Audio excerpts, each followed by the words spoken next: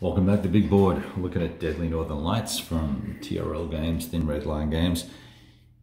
Time for us to have a little recap on the major portion of turn one up in the northern section of the maps.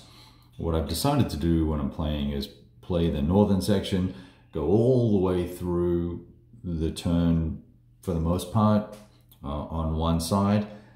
And then we'll go back down, we'll go down to the south end of the maps, deal with things there, and then anything else in between the two primary ends of the game we'll deal with on a catch-as-catch-can basis. So what happened? Turn one.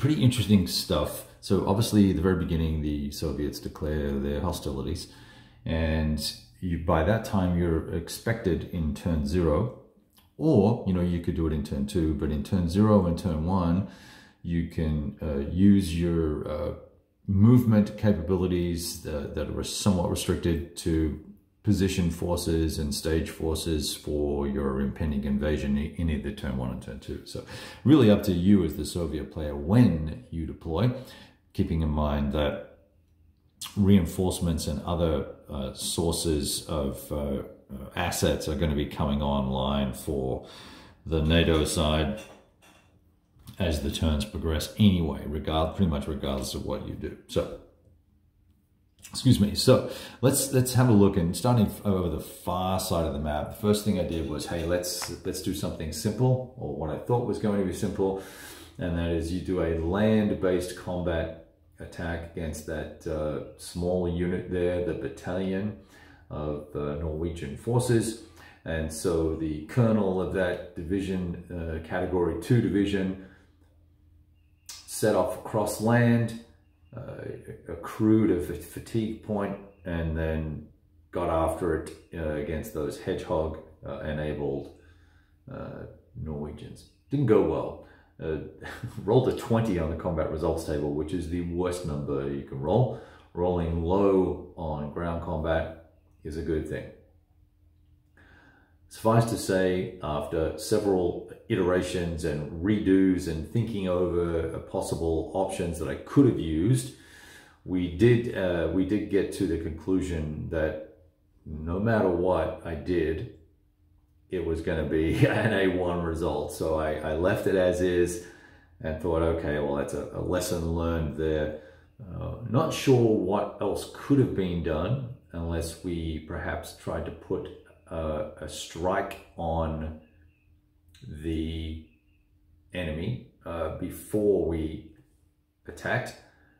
That might have potentially placed a step loss on the unit, but even then, because I rolled a 20, it wouldn't have made a difference. I still would have got an A1 result, and it would have been the end of the activation for that particular unit. Now, really, that attack it doesn't matter. That unit can stay there for all I care. In fact, it'll probably be out of supply sooner rather than later, but it was a good opportunity to sort of exercise my knowledge of the ground combat rules and goof around with things and see what worked and what didn't work, and make sure that we're doing things mostly correct. So then we moved a little bit further along the coast and had a look at doing a landing right here with some paratroopers, and we landed here, one unit here and one unit here or here, and then moved into position to gain concentric bonuses. But this guy, I think, where is he? This is the chap that led off the attack, obviously, with this stuff here. We're using all the extra supply rules, ammo and fuel and stuff like that, but nevertheless. So we attacked here. Another horrible result, a very high roll again. It was an 18. Went through the same exercise again there. I said, can I do better? Can I do better by, using some air, and it just with an 18 wasn't going to make a difference. So you weren't going to get enough either odds up or net DRMs to make a significant difference. Now here, in fact, what I did, I actually attacked with this guy first, trying to get the quick hit, having this dude adjacent, and get a quick hit on that one, see if we could get a win. and then followed up with this chap here. And then I believe, it doesn't look like I put air in, so I ended up not using air there.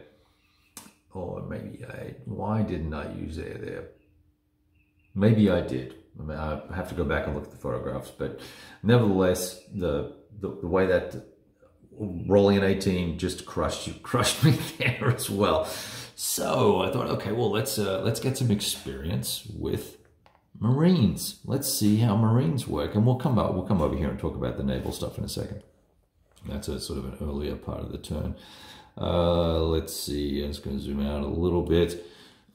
Oh, so first thing I thought, well, hey, I'm going to get my Alpine skill enabled paratroopers in, and we're going to capture this damn airfield, because it was in fact not. It had a headquarter element in it. So we landed, attacked, were successful, took the airfield. But of course, whenever you exercise combat in a hex with in an installation or facilities, you cause damage. So that is inoperable until I repair it. And I'm going to have to do that at the end of this turn. So the beginning of turn 2, we'll have an operational airfield here. We've brought additional units in to protect it. I dropped some units here. We'll get to those in a sec. So captured that. These guys were not in reserve mode or anything like that. Probably should have been. Probably should have moved this turn 0 into this hex to reinforce that hex. Unfortunately, I decided to keep this option here a little bit flexible so that he can move down to Narvik to support it or reinforce here. All right, so over to the Marine landings. So first off, this third unit from the Alpine paratroopers moved down here, cleared the coastal guns, then moved here, cleared the coastal guns that are here, paid the extra movement points, moved back up to here out of the way just because. And then I landed this force here with the expectation, there's nothing there, with the expectation that they would knock these guys out pretty quickly. Brought in a coastal gun, main guns from this destroyer and frigate here, and air, and still did not get the result. I got a relatively good die roll, but it was a contact result. Now, unless you're using the optional rule that's called fluid combat, a contact result will mean that you're done for the turn, and you're in contact, and you cannot continue combat. Now, there is an optional rule that will allow me to do that. And I'm tempted to come back and revisit that and have a look and see if that's something I want to do. With the contact result, because it's an amphibious landing, it's you're going to lose a step. Just because, you know, it's a little more difficult, a little more dangerous, so they enforce a step loss here. Painful, right? So that's 1, 2, 3, 4 step losses of infantry units, and they're all elite pretty much, so that's painful. The next thing that I did was, so you can see this hasn't gone well. Landed these other Marines in this hex here, decided to call it bygones, because if I land these guys here, they have to attack, and there's no point me bringing these guys in and doing basically what would be a one-to-one combat. And we'll get to why it would be a one-to-one combat in a second, if I remember, because of the air assets that we have available. So the final thing here, trying to clear away another route into this port and to amphibiously land units here. I dropped on this chap here to knock out these guns. Excuse me. Dropped here to cover that bridge, and we're just about out of air support. Now, I was going to continue naval amphibious landings and one additional airdrop. But you know what? I thought, given how bad things have gone at the start, for now, let's see if by turn 2. Oh, I had you all out of frame there. I'm sorry. So all of that pointing and clicking was me taking out these guns here. Okay, excuse me. These coastal guns here. I landed these Marines, looking for additional ways to bring forces in. I was going to bring an additional. Sorry, these are paratroopers. Bring an additional Marine detachment in here and land them, and sort of either march down here or come in this way towards Narvik, just out of frame. I'm going to move the camera again and zoom out a little bit. There's Narvik there. Okay, so well, here actually, and there's a naval port here. So that was basically the options, the activities for the turn, and that left me with 2 formations that I could use. I'm going to hold off on using those. We've got them. We've got some of the naval stuff in a task force ready to be deployed, but we're having second thoughts about doing that.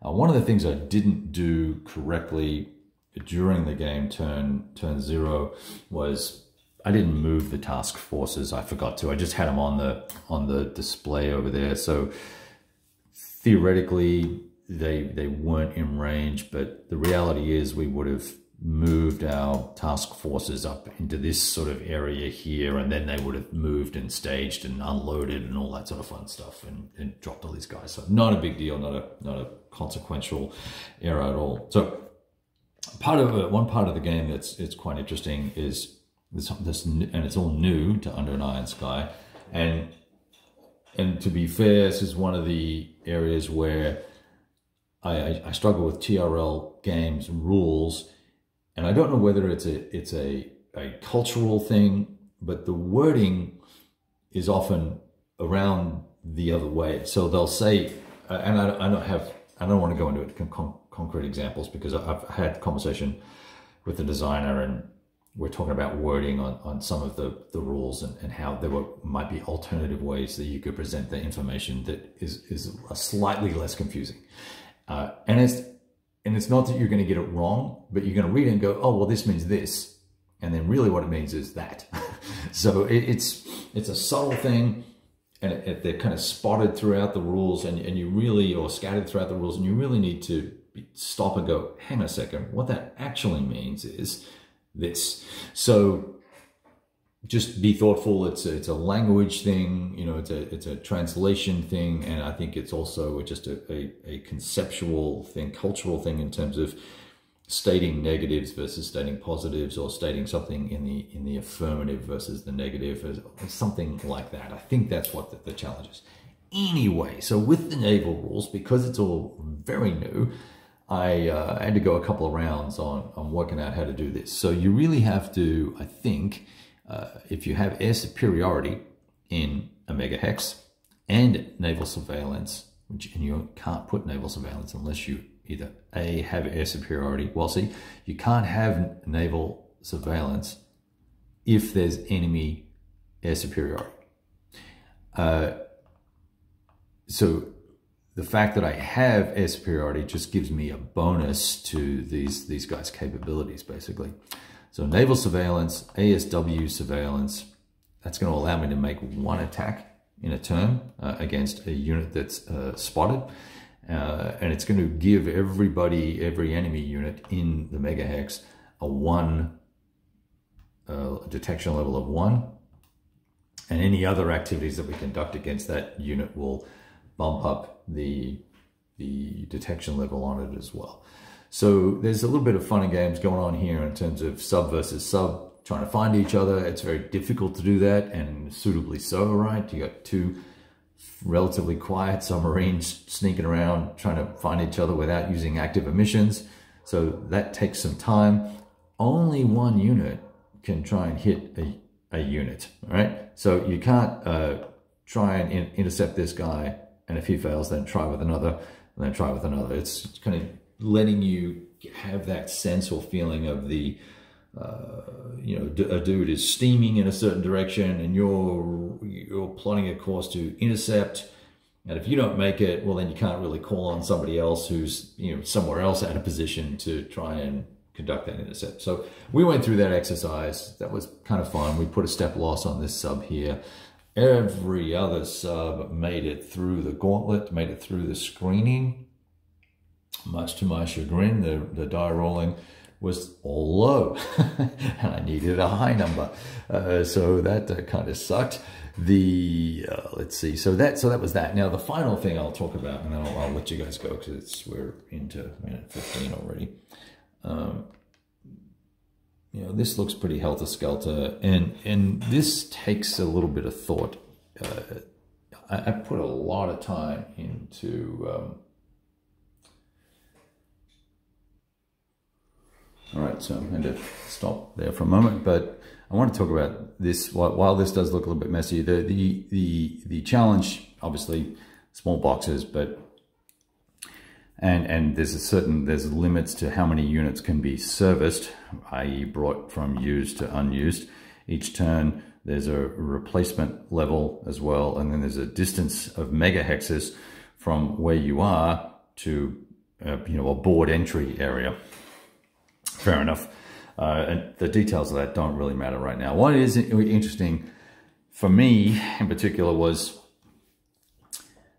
I don't know, I might have liked to have seen all of the northern bases in one section here and all of the southern in another section, maybe all the East German and Polish guys all in one area, just so you can conceptually, visually go, oh, okay, I'm looking for dudes that I can fly on a mission over there. Which areas are they? You've got to read these codes and go, okay, well, so this dude is over in the Murmansk or MU1 area. Leningrad's a little far away. Poles are no good. Oh, here's an MU1 guy, Murmansk. So let's use units from Murmansk.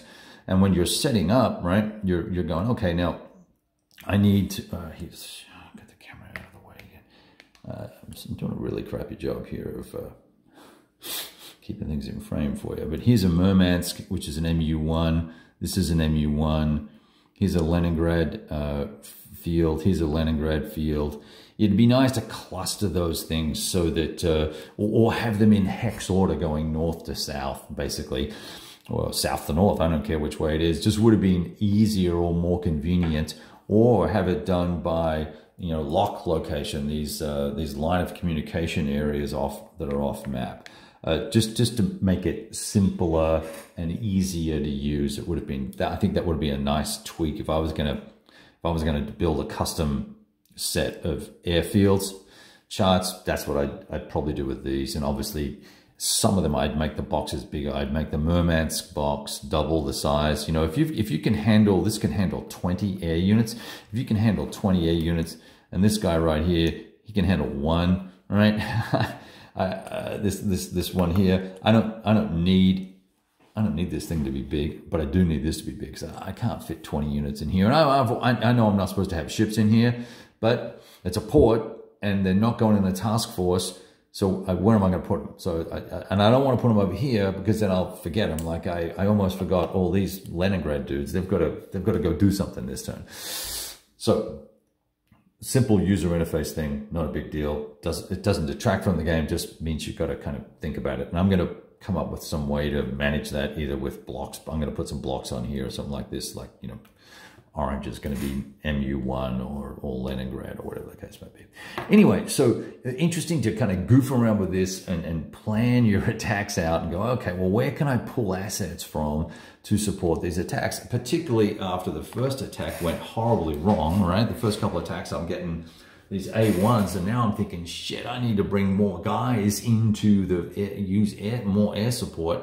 Where can I get them? Oh, well, dang it. I've put them in the wrong location, so I'll have to do extended range activities now. Now they're going to have -2 to their effectiveness. Well, that sucks. So lots goes into the planning of this game, and while I was planning extensively over the last couple of days, it's really planning, learning and planning and goofing around with the game a little bit versus, okay, now we're deep in it. Now we're rolling the dice and it's all for real. And have you logistically thought through where the assets are and how you can apply them? So it's pretty interesting stuff. So all right, so we're having fun. We're going to move on down now to the southern end of the map and start rolling dice down there. We'll catch up with you and give you an update on that.